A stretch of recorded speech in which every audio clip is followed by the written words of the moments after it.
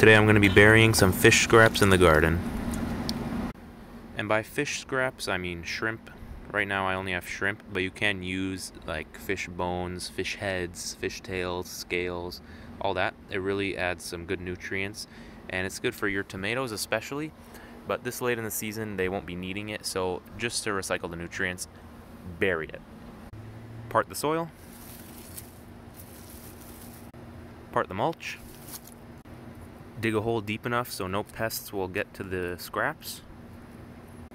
This should be good all the way down here, about up to my knuckles there, and throw it in. Cover it back up. This should take about 2 to 3 weeks to decompose fully. And do not plant anything in this area during that time, as the scraps will disturb the roots. And you will get endless trusses of tomatoes.